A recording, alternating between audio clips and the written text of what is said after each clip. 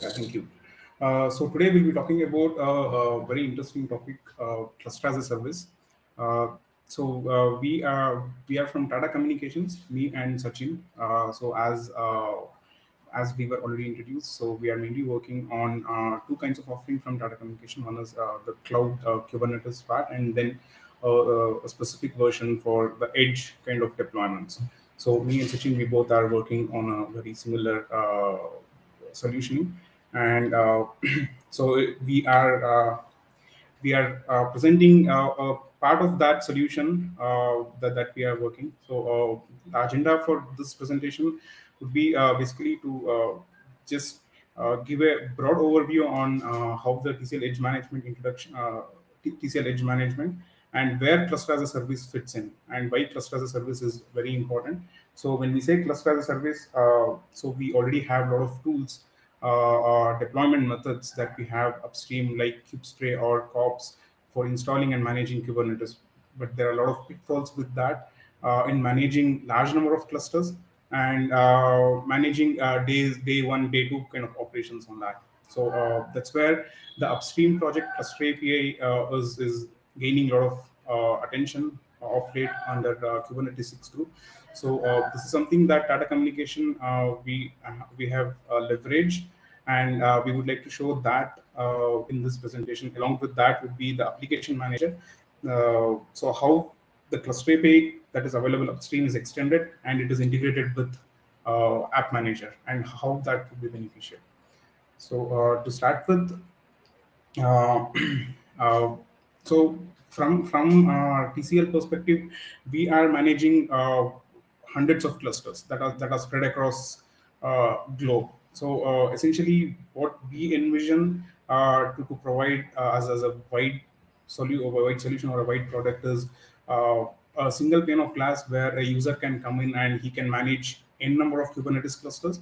And so once a user has provisioned his Kubernetes cluster from a single pane of glass, then if he wants to orchestrate containers on that clusters independent of the cloud provider, it could be that the Kubernetes is deployed on AWS or on Azure or on any of the cloud provider, or it could be on a data center, or it could be on a small edge box. This edge box could be a simple Linux box that is sitting on a very remote location, like a steel plant, or for some kind of IoT applications.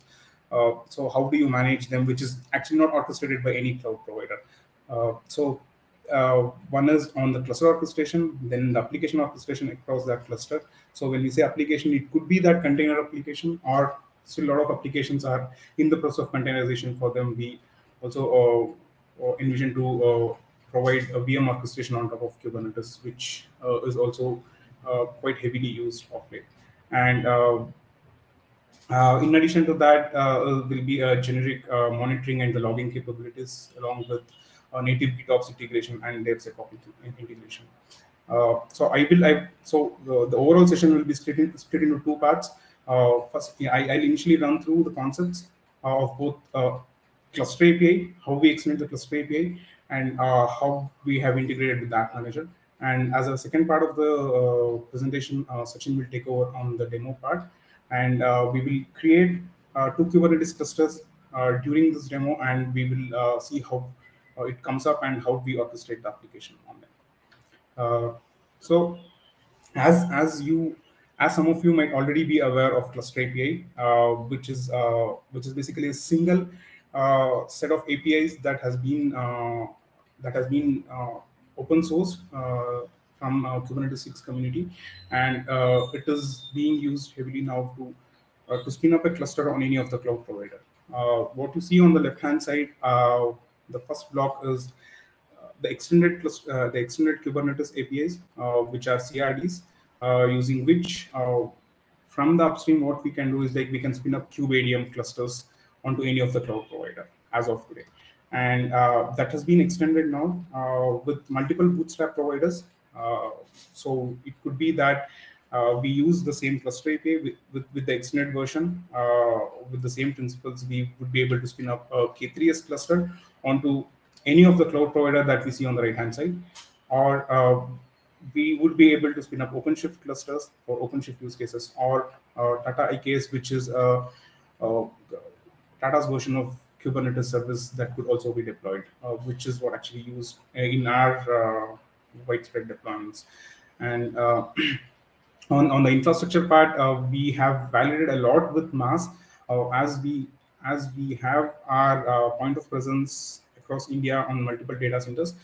We have spread across like more than 28 locations, which accounts up to around 150 servers to 200 servers, which are managed by mass, and we are using mass as a infra provider to spin up a cluster on demand. So now, once the Kubernetes cluster is installed, that's just not the only story. That's where the story actually begins, right? So that's where the application manager comes into the picture. So now let's say now there is a specific use case for 5G. Now we want to deploy 5G as a service. So that means that a cluster is spun up on any of the locations, and immediately, as soon as the cluster is up, the applications are rolled out. That's where the integration with the application manager comes in. So from the API perspective, it is a simple API that you see. From the user perspective, it is very simple. All the automation part that is happening under the hood. What you can see here in this diagram is we have cluster API that is running, the extended cluster API that is running in one management cluster. And using that management cluster, it's a Kubernetes cluster that could be running anywhere in the cloud. And that would be acting as a single control plane for the cluster management, which will be used to spin up Kubernetes clusters onto any of the cloud providers that you see on the bottom. So it could be on any cloud provider. And to achieve the same, all we have done is extending the existing cluster API that you see on the right hand side. It is a very straightforward spec that you can understand. It's a kind cluster where a user specifies what version of Kubernetes he wants to install, if it is version 1.20 or 1.21 or 1.22, and what networking driver, which translates to the CNI that needs to be installed when the cluster is spun up. And the way how we install the CNI is again with the integration with the application manager.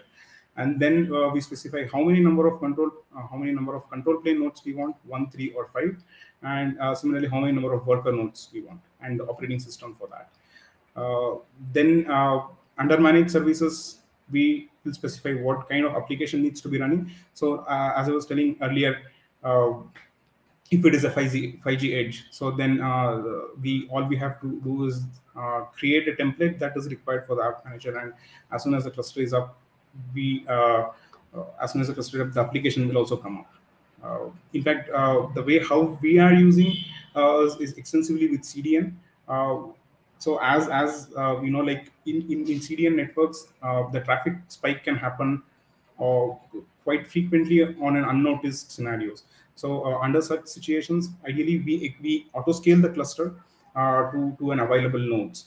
If there are no nodes available on that cluster, or if there are no nodes available on the data center in case of mass, then the cluster API will be integrated to an umbrella API, which is managed by OSS or BSS. That will trigger the cluster API to create the Kubernetes cluster on demand. So sometimes we see the traffic spike, there is no resources on that data center. Now we will spin up a cluster on demand on public cloud, and the CDN application comes up on demand. It's just an example of the CDN. It could be any other application for that matter. And spinning a bit on the API itself, what you see on the left-hand side is what is available from upstream.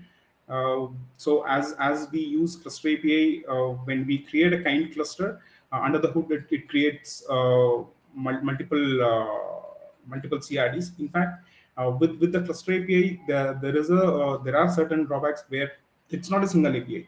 Essentially, we will have to create machine deployments. Machine deployment translates to the worker nodes that are created from cluster API, and KubeADM control plane translates to the control plane node that we have to create. So then there are the other APIs like machine templates, KubeADM config templates. All this has to be linked to one another. So it's not a single API what is available from cluster API. It is a it is a set of APIs. So what we have done is like abstracted that, and we have one simple API that is acting as an umbrella API on the top, that takes care of all the automation what is required for the cluster API, and along with that there's the integration with the application manager, where as soon as the cluster comes up, it will create a kind multi-cluster app, which is an extended API again.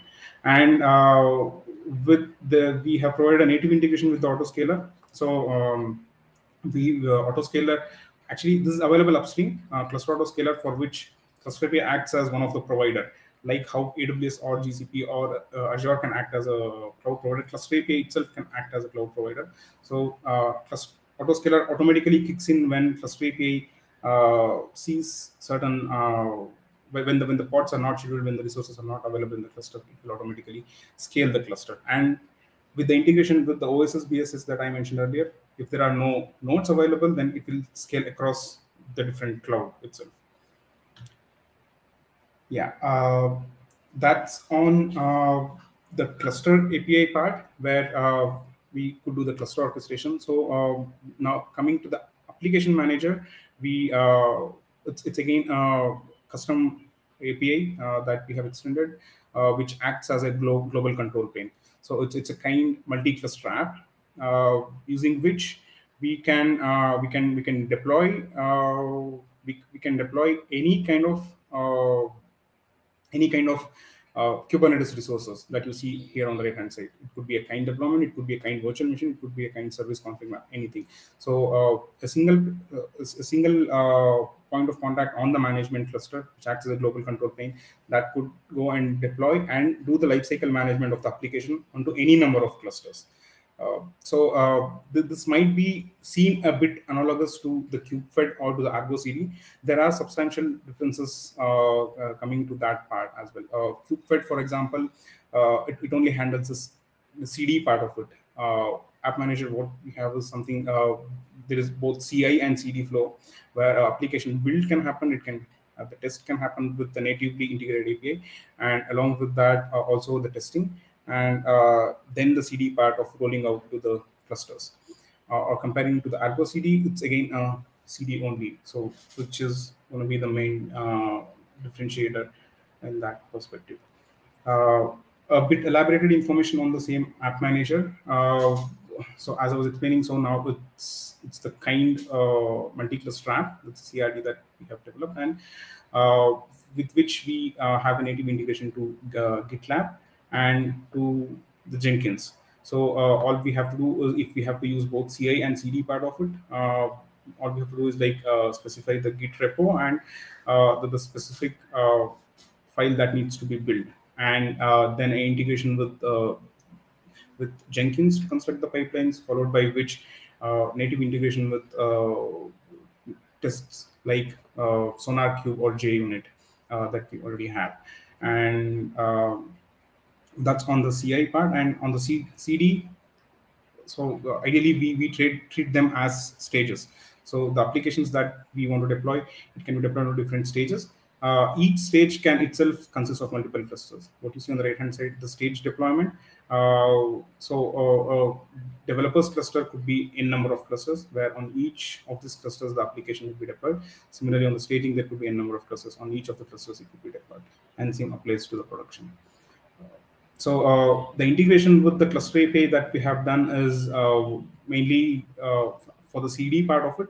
So as soon as the cluster is up, we have the applications coming up. So that's where the CD comes in. And with this, ideally, we can offer application cluster as a service, not just cluster. It's going to be the application cluster as a service. And that cluster could be OpenShift or K3s or KubeADM that we are using. Yeah, that was on the conceptual part.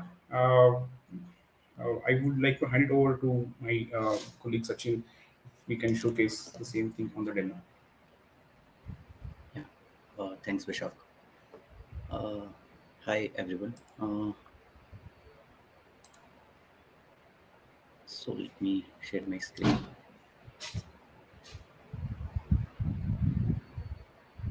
Let me know when my screen is visible. Yes, please go ahead, Sachin. So, as Vishak mentioned, we'll be showcasing the demo on one on AWS and second on Mars. So, we have prepared two YAML files for basically showing this demo. So, one which will be the infra provider as AWS and the bootstrap provider as Kubernetes. So, here we will mention what type of provider we want to use, uh, the basic cluster specification, what type of networking driver we want to deploy after the cluster is ready. Similarly, some on the control plane, how many replicas do we want, what type of operating system on control plane we want. Similarly, on the worker side, for the managed application that needs to be deployed once the cluster is ready, we can specify what managed services should be deployed after the cluster is installed. Like for this particular case, we are mentioning the Prometheus and the Fluentd should be installed along with on the cluster security. We need to install OPA security once the cluster is ready. If I take you to the AWS UI basically. So right now we can see there are no instances which are running. Similarly on VPC and internet gateways and all. So once we start creating the cluster, all these things will be created automatically uh, by the cluster API.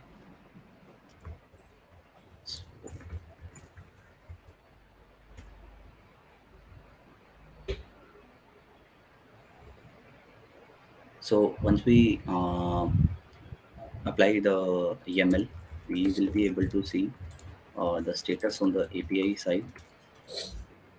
Basically, we'll say it have started creating the internet gateway is already created, subnet is created.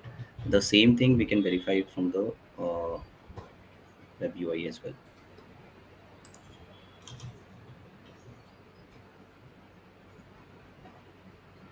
So we can see for each cluster, the internet gateway will be automatically created. Similarly, on the VPC side, we can see for a particular cluster, the VPC is also created, and the load balancer for the API server.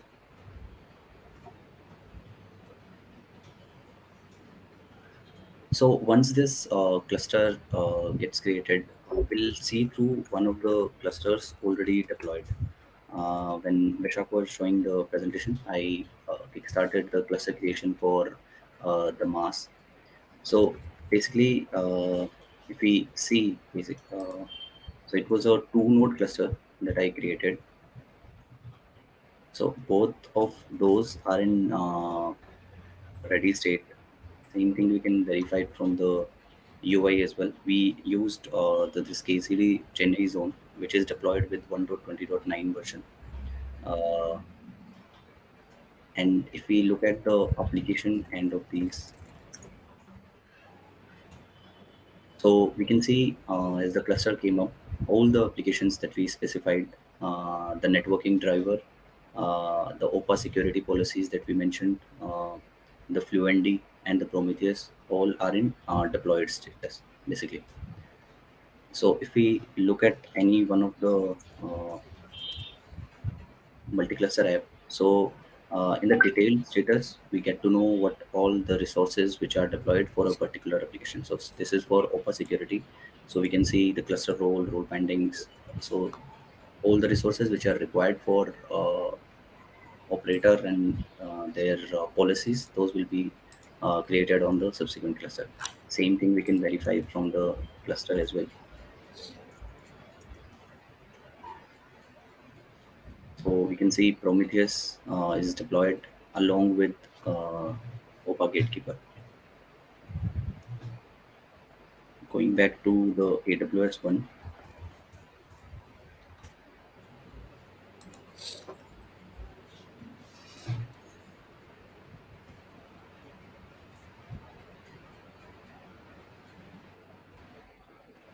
so we can see 6 out of 7 prerequisites for a cluster are already created, which includes cluster security groups, internet gateway, load balancer, any net gateway which is required, VPCs and subnets.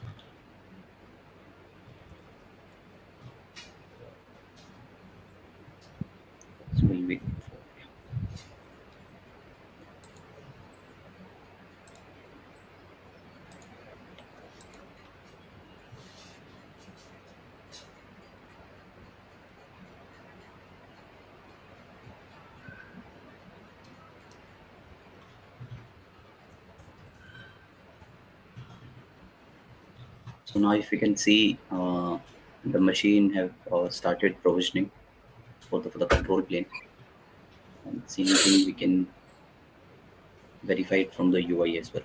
The control plane machine is created.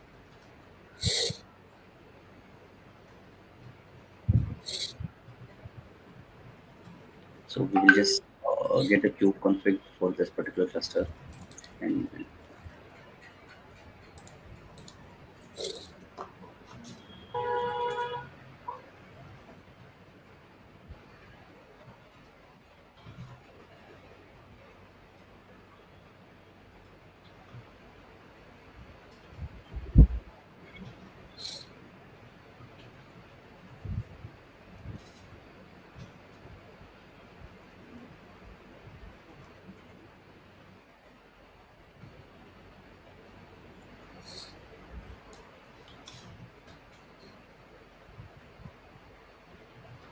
Yes. Hi everyone. I'd like to put a short timestamp. We have 7 to 8 minutes.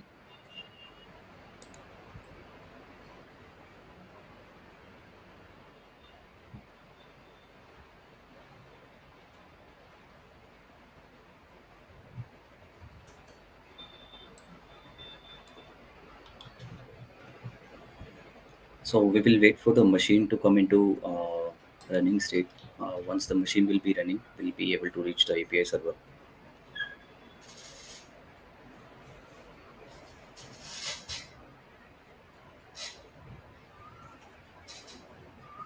Yeah. So as we can see, the first node is ready, and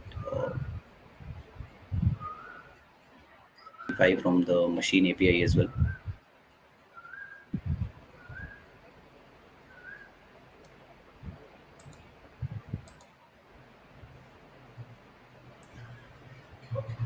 Yeah. So as we can see, it has started deploying the worker node on AWS, and the same thing we can see it from the AWS UI. So it has started creating this particular machine.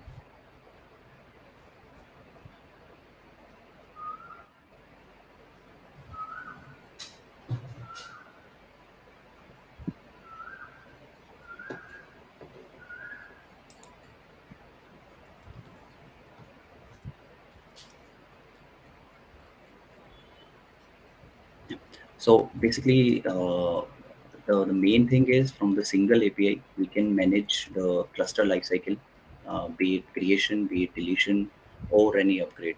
Suppose if we want to upgrade a cluster, so we just have to change the cluster version here and apply the ML again. It will automatically do in a pipeline format. It will first upgrade the control plane and then subsequently the worker node. Similarly, if we want to the worker replicas or the control plane replicas, we can just do a update on a one API, and it will automatically trigger the required cluster APIs for scaling up or scaling down. Yeah, and just to add, even the cluster installation, it takes about 3 to 4 minutes or 5 minutes on an AWS infra compared to, for example, the other standard installation tools what we have, COPS or Ansible, which takes quite a long time.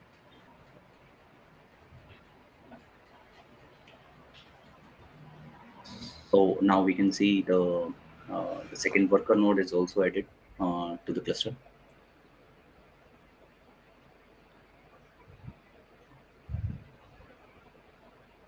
Yeah, and with this we comes to the conclusion of the demo. We can take any questions if you have any.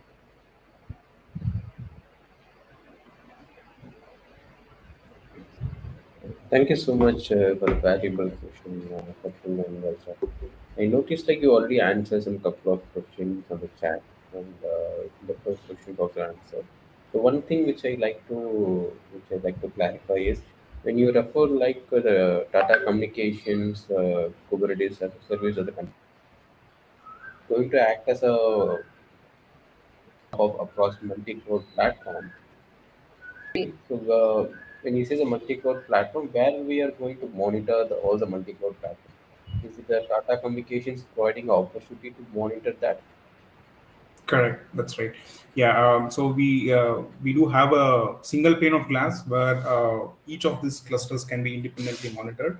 The logging for the same for each of the cluster for each of the applications, and also advanced analytics if you want to do on top of those data. There is a specific analytics framework that we have that is integrated. So it's going to be one big orchestrator under which cluster as a service is one module that we presented here.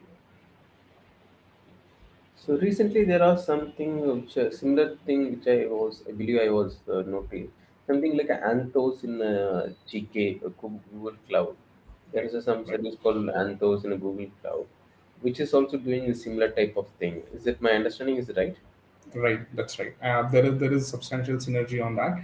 However, there are some differentiators where, in fact, we can orchestrate the virtual machines on top of a Kubernetes cluster, which Google does it Anthos does it in a bit different way, and there are more differentiators when it comes to connectivity. So we spoke only on the clusters creation, application onboarding. Now, if those applications running on different clusters want to interconnect, then we do have something like a network mesh that we can establish for these applications to interconnect. So there are some differentiators there, although there is some synergy. Yes. Thank you so much for your valuable session. So I'm not seeing any more questions on that. If any other questions are there, we'll post on the Slack or somewhere else. Okay. Sure, that would be good. Thank you. Thanks a lot Yeah, for the thank you. opportunity.